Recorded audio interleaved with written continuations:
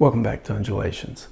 So I was working on a video about the castle drum, and a couple of thoughts about the MicroFreak came up that I'd like to share. So it's going to be like we never left.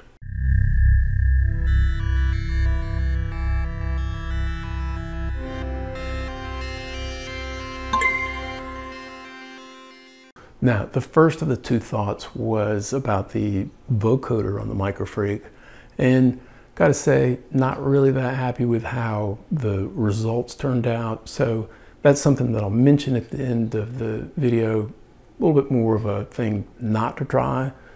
But the second thought was motivated by sort of thinking about the modulation sources that we have on the MicroFreak. We've got pressure, we've got the keys themselves, we've got the regular envelope, the cycling envelope, the low frequency oscillator, a lot of things that can modulate the parameters on the MicroFreak. But what I found myself wanting was just a knob. And the thing that really motivated this was wanting to be able to control a modulation point by a knob. So think about something like the LFO to one of the synthesis parameters, and you've either got to have that set all the way according to the ModMatrix, or go into the ModMatrix and set it, or have some other modulation thing control it. But I want something simple, not an envelope to control it, just a knob. And so if you're familiar with something like the Novation circuit, where you can program the knobs on that, or even using a DAW like Ableton Live, which has macros and macro knobs, there's a case of being able to sort of fan out where that you can control multiple parameters on the synthesizer at the same time. And it's a highly desirable form of control. Now, there isn't one on the MicroFreak, but there's a way that you can sort of approximate it with the cycling envelope, the amount knob of the cycling envelope. And we'll get into the details of how to do that in just a second. Now, is it a perfect setup? No, because for one thing, you get rid of the usage of the cycling envelope to do this sort of stuff. And then there's also a little bit of a tiny glitch to it because of some timing that we'll see in the very first thing that I do. So I want to run through some patches that use this macro knob concept, and I'll probably go into detail on a couple of them, one at the beginning, one at the end, and then the rest of them we'll just fly through, and I'll put all the parameters for all of it in the description. So let's go ahead and dive in. All right, so I think the easiest way to start is with a simple example, and I'm going to make sort of a drone or theremin preset. And to do that, let me go, we're in the init patch right now, so I'm going to go to the 2-op FM, go to somewhere like 50 for the ratio, down fairly low, like 10 for the amount, and then up around 30 for the feedback. So that sounds like this. And I want to start using the slow reverb as an effect on all of this, because I think it just sort of makes it all sound better. So now we've got this. And next thing I'm going to do is change some of the envelope settings, go into some detail on why in a sec, but sort of 20 milliseconds for the attack, and similarly low, under 100 milliseconds for the release, and it's a little harder to set precisely, and then 100% on the sustain. So we've got a pretty choppy envelope like that, and then we're just going to go straight in and set a ModMatrix value between the cycling envelope and the pitch. And I'm going to set that exactly to 50. And the key thing here is that every 25 units for this setting corresponds to an octave. So this is going to be a 2-octave shift that we're going to get, and with a max of 4 octaves if you set it at 100. Alright, so now that sounds really wild, just like this. And we're used to thinking of the cycling envelope as a dynamic thing like that, but I'm going to, sort of the closest thing I can think of is in modular, I'm trying to use the cycling envelope as a constant voltage, so sort of a constant signal to other targets in the ModMatrix. And to start with, we'll come back to the run mode and the loop mode, but to start with, for this specific preset, I want to use the envelope setting. And I'm going to set the rise time very short to 0, and I'm going to set the fall time very long, and set the sustain for the cycling envelope to be 100%. So we've got something that just shoots up as fast as it can, stays constant, and then has a very long decay. All right, now what will that do? I've got the amount knob at 0 now, and if I press a key, it's going to sound just like it normally would. But then I'm going to have control over that pitch with the amount knob up to 2 octaves higher.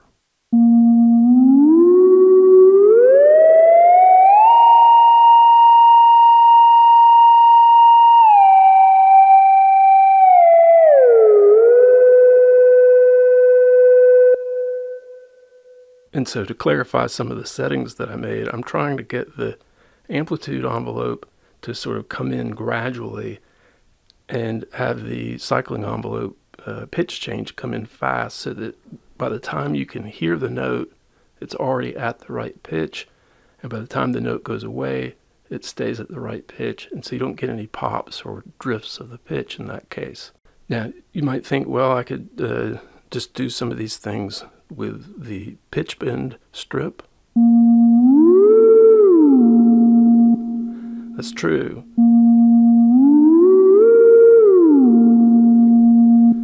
But you can set this to bend to a bigger range, and you can also leave it wherever you want. So if you have a specific pitch, you can just set it there. And that's something that could be handy either musically or in sort of just a practical sense, where maybe you don't set this range to be 2 octaves. Maybe you just set it to be 1 semitone, and you use this knob to tune the MicroFreak on the fly so that maybe it meshes well with your modular setup or something like that.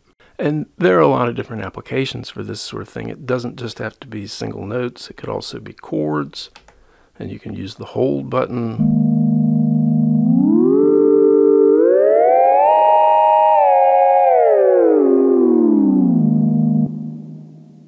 And you could also do it with an arpeggio.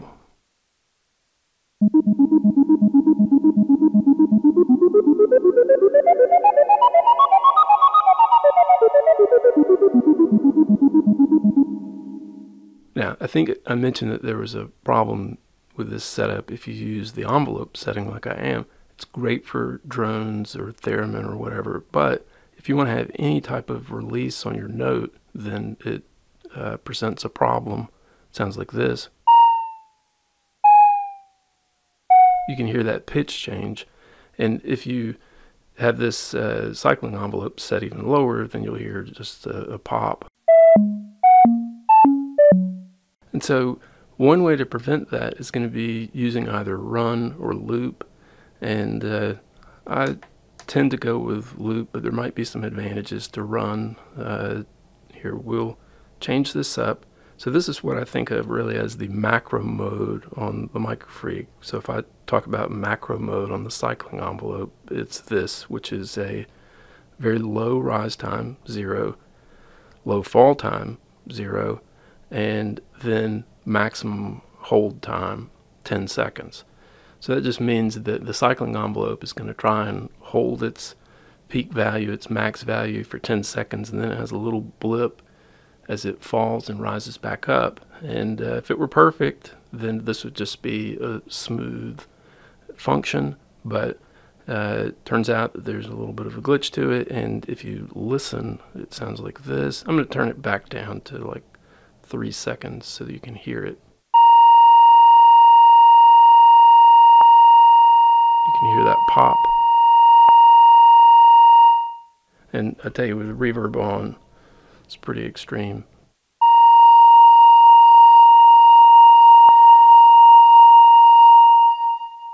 Okay, so what do? We set that to 10 seconds. This is on loop mode, so it re-triggers every time that you hit a note. And that just basically means that now I can play notes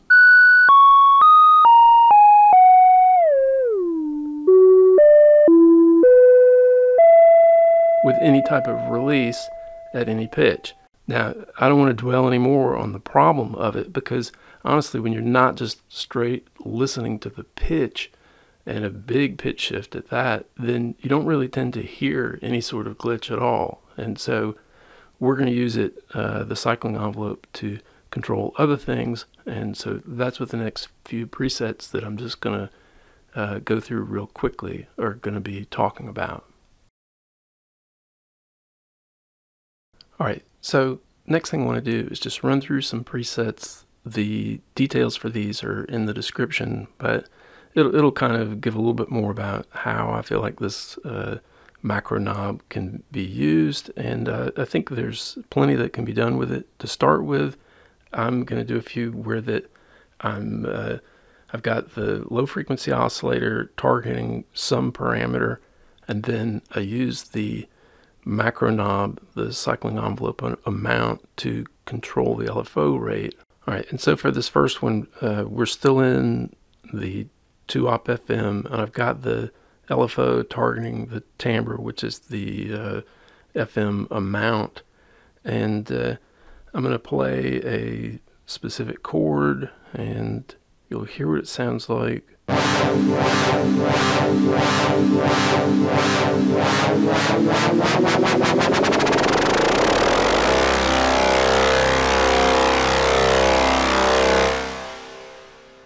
And so that merging of the LFO rate with the overall sound, that is something that was very specifically chosen in the ModMatrix. And so you're able to tune ModMatrix settings while the cycling envelope amount is all the way up, while the macro knob is all the way up. And so you can get effects like that. I have it for the G chord, but you can get it for whatever pitch you want just by changing the numbers in the ModMatrix. I'll do that again.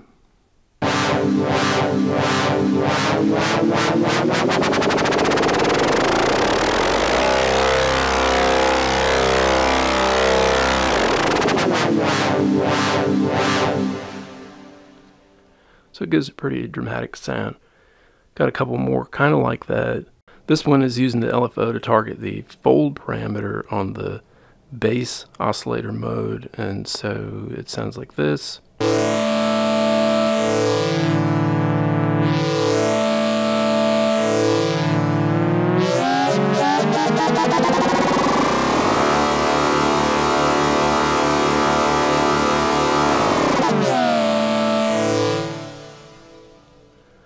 Then another similar one that is in unison mode.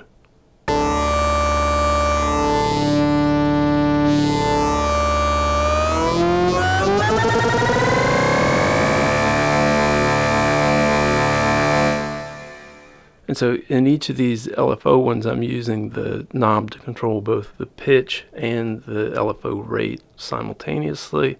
And so that's some fan out. We'll get to even more parameters being controlled by the one knob. Now, this next one uses the SAW X oscillator, and I've got things sort of reversed where that I have a fast LFO at the low pitches,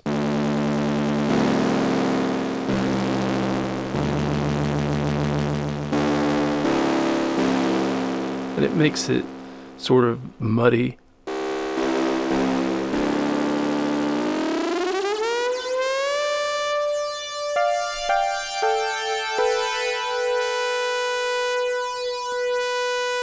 And I'm just achieving this by using a negative value in the ModMatrix, so that as the cycling envelope amount goes up, that the LFO rate goes down.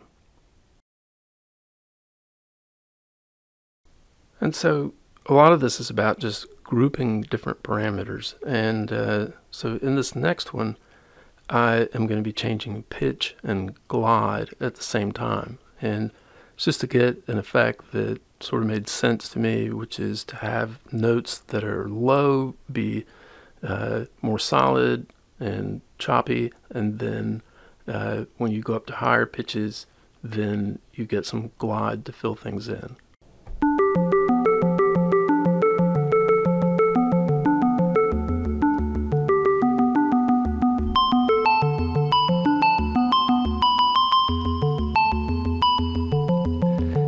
Now, if I do this too slow, it doesn't really sound that good, but if you can try and either really slam it fast or sort of do a crossfade with the volume, then that kind of helps.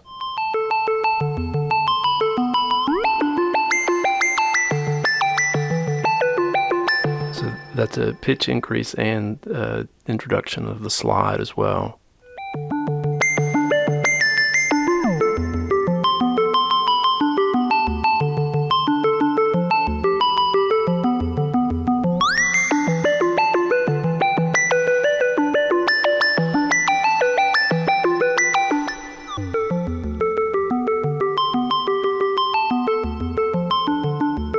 I think you have to kind of work to get that crossfade perfect.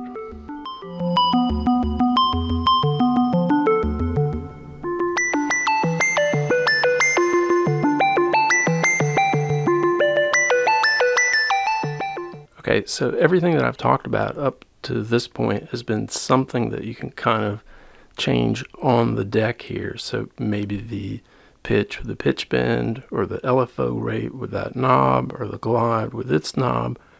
The next thing is going to be something that you really can't change from the interface of the MicroFreak. And this is what I was playing in the introduction, and it sounds like this.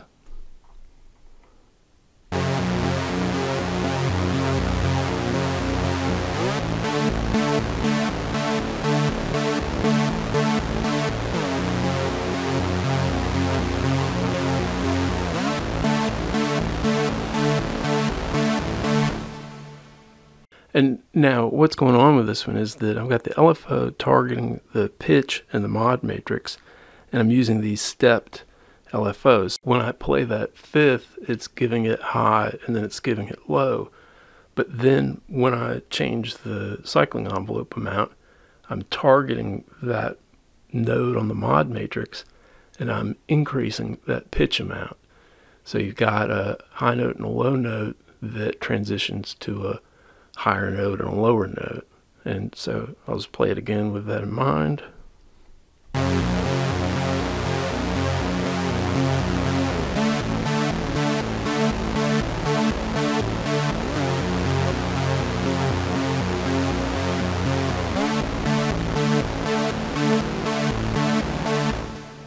And so that's kind of a nice musical application for this sort of thing. All right, so before we get into the next one, as sort of an aside, I want to point out a relevant glitch in the MicroFreak. And what I'm going to do is I'm going to hold a note and then step through the different types of oscillators, okay?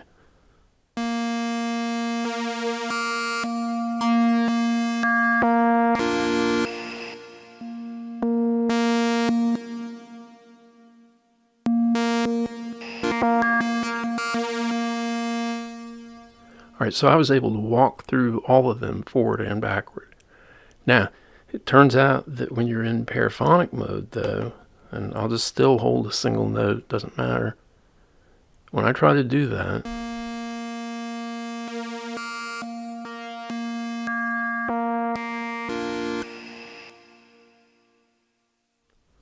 it's gone. The note always drops out when you enter the modal synthesis mode. Okay, just dropped. Now I can be over here in the vocoder. You don't even hear anything in the vocoder. Hold that. Got the note. I can back up, go to vocoder, come back. It's there in noise, but as soon as I go into modal, it's gone. Now, you can start in modal and leave it in either direction.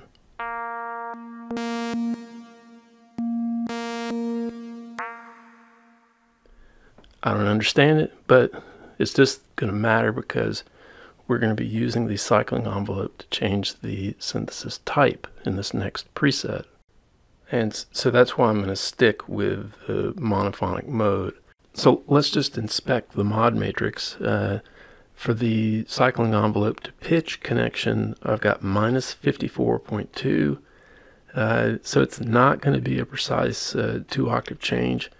And then over here, I've got a sine 1 using the type knob as the target.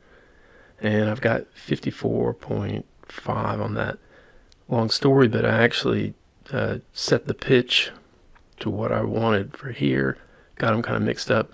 But then I liked the way that the pitch drift turned out. So what is this going to do? Right now, the type that we're in is the Carplus Strong. So I chose that value of connection between the cycling envelope and the type knob to make it so that when I go from 0%, which has us in the Carplus Strong, that at 100%, it'll put us into the SAW X oscillator. And I didn't really work with this sort of thing where you change the oscillator type. Turns out that it also takes whatever parameters we've set for the Carplus Strong and uses those parameters in the SAW X. So I'm going to turn the reverb a little bit up for this, and let's give it a go.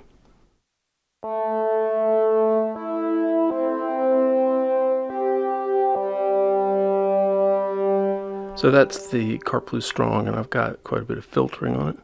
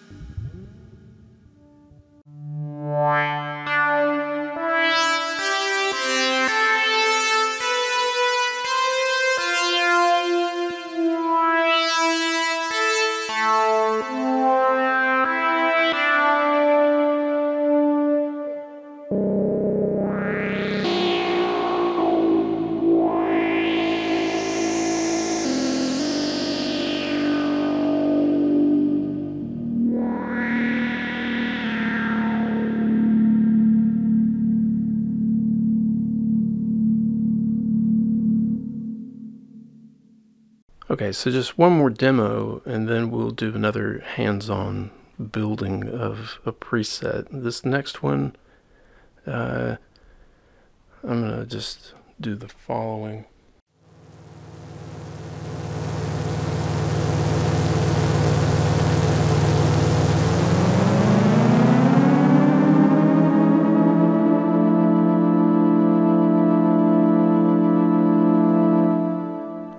Okay, so what's going on there? I've got pitch being changed, and so that's minus 25, so dropping an octave. I'm making the wave go down from where it's at, and then I'm making the timbre go up, so it's low, it goes high, and then the same thing for the noise. So I've got the 3 synthesis parameters. One is up, the other 2 are down, and then those reverse as I change this knob. So it goes from this sound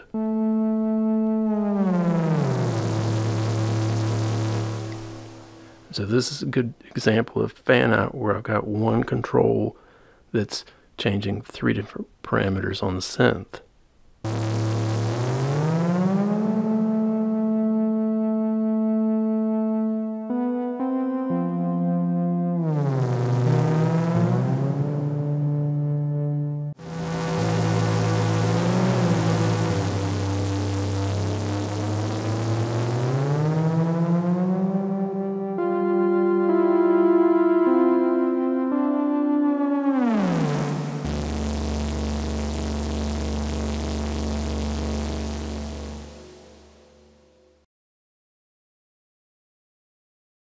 All right, so the next patch that I want to look at I call Morpholo, because it's a combination of a vibrato and a tremolo that you can kind of morph in between, back and forth.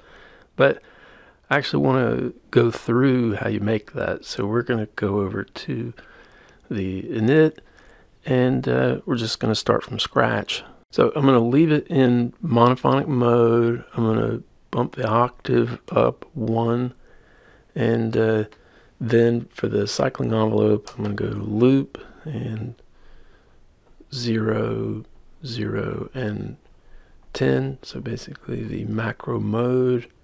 And then down here on the amplitude envelope, I'm going to set the attack to 0 and the release to about 1.5 seconds. And key thing, I'm going to set the sustain level to 50%. And that's going to be part of the way that we do the volume variation. And so then after that, the next thing is going to be to set up the LFO. I want it to be the triangular shape. And I'm going to unsync it and set the timing to about 6 hertz. Now that's fast enough to where I'm not going to worry about the retrig, but generally for this type of thing you'd want to have the retrig on so that you have the same effect every time you hit a key. We won't worry about it now. What we're going to do next is go over here and we're going to have the LFO do a couple of different things. The first one we're going to do is have it change the pitch, and so that's a connection from LFO to pitch, and then I'm going to set that to a value of 1, and so it's not going to be a big pitch change. So yeah, you can hear the vibrato there. And then the next thing that we're going to do is we're going to make a sine 1 be the sustain. Okay, so I just held it down, wiggle the sustain knob. All right, and then for that one, all right, I'm going to come over here from LFO to what we just did. So this is LFO to sustain. And I'm going to change that to 0.1. And that's just sort of to put a placeholder value there so that we have a light there. That low of a value doesn't really make any impact on the sound. It just makes it easier to set up. So we've got LFO to pitch and LFO to sustain. Those are going to be our targets for the cycling envelope. And what I'm going to do is use assign 2 to go to the node over here between LFO and pitch. So I hold that button down and I scroll over to that node and let off. And so when I go back to that, it's going to say cycling envelope to LFO, and then that value I'm going to set to be -1. All right, and so what that's going to mean is that when I turn up the cycling envelope, it's going to pull down that LFO value to the pitch. So instead of 1, instead of having a vibrato, it's going to pull it down to 0, no vibrato. Then the next thing that I'm going to add is a assignment between assign 3 and the other node that we made, which was between the LFO and the sustain. So I'll let off, and I'm going to set that to be a value of 40. This is basically going to bring in the tremolo as we turn up the macro knob. All right, so that's all the setup there is on that.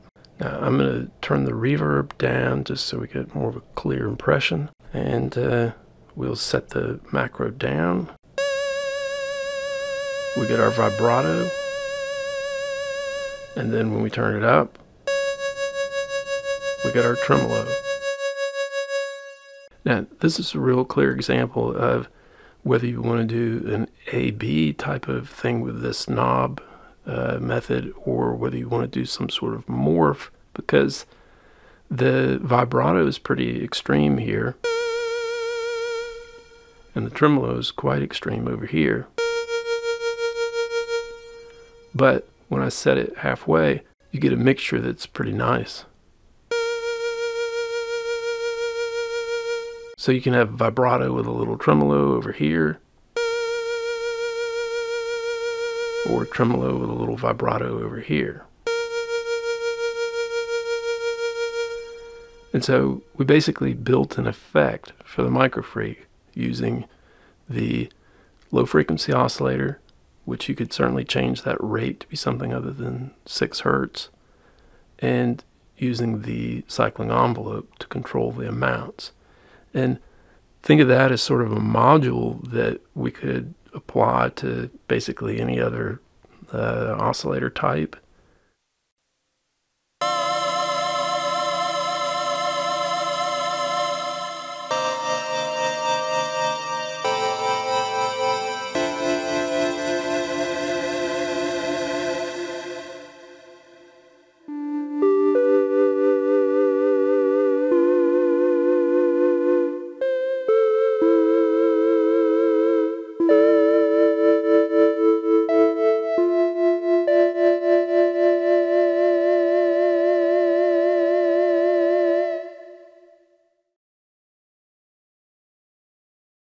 And so then, last thing, as sort of a bonus preset, since we're talking about effects, I recently made a preset on here that's sort of meant to simulate a delay. It sounds like this. Now, the illusion is sort of completed by having that reverb, but it's actually just a fading envelope, so I don't have any sustain, got a fairly long envelope. And then I'm using the LFO to move the cutoff filter back and forth so it makes the volume go up and down, gives a delay-like effect.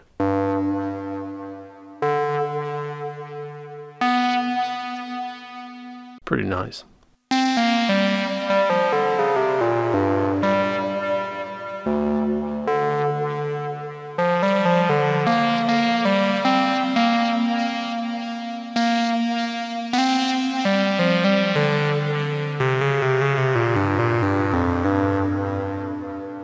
So it's super simple, but when I'm playing it, I almost forget that it's not a delay.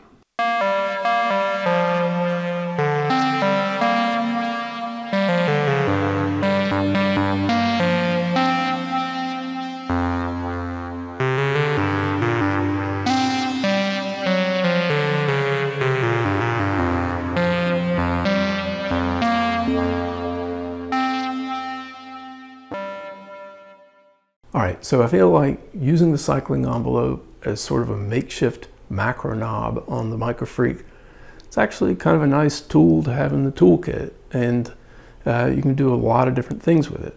Now, on to the second thing that I was going to talk about, which has to do with the vocoder, and this is just going to take a minute.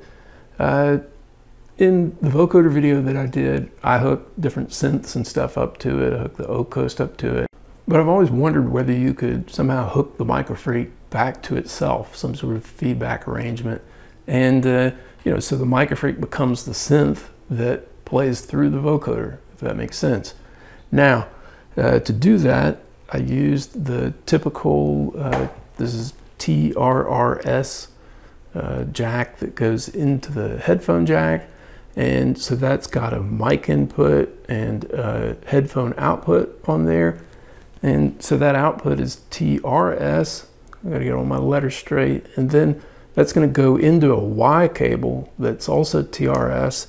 And so then this Y cable splits into 2 mono signals. So that's a TS and another TS. Now, I'm gonna take one of the TS's and put it back into the mic. So the headphone jack on the MicroFreak and some sort of mixer and this in between. Now, if you only have that, it's just sort of silent. You have to sort of stimulate the feedback loop. And to do that, I used the resonance on the MicroFreak's filter. And so you turn the resonance way up, it makes that whistling sound. That sort of gets injected into that loop, and you can play chords and stuff with it and that sort of thing. It's kind of cool, but the problem that I had with it is that you have kind of a narrow window of where it either doesn't trigger the vocoder, or things get a little bit out of hand and you get like clipping and stuff like that. But you wouldn't want to hurt your MicroFreak, and you definitely wouldn't want to hurt your ears trying to do something like this. If you don't have another synth, I think you'd be better off probably playing something like noise from an AM radio through the vocoder than trying to do what I set up. So I'll just leave it at that. And to close this video out, I used the Volca Beats with the MicroFreak and the Miami preset from the last video. Did some arpeggios and timbral variations. Put that with some clouds and footage of the sky. Thought it turned out pretty nice. Hope you enjoyed that. I appreciate everybody watching, and I will see you in the next video.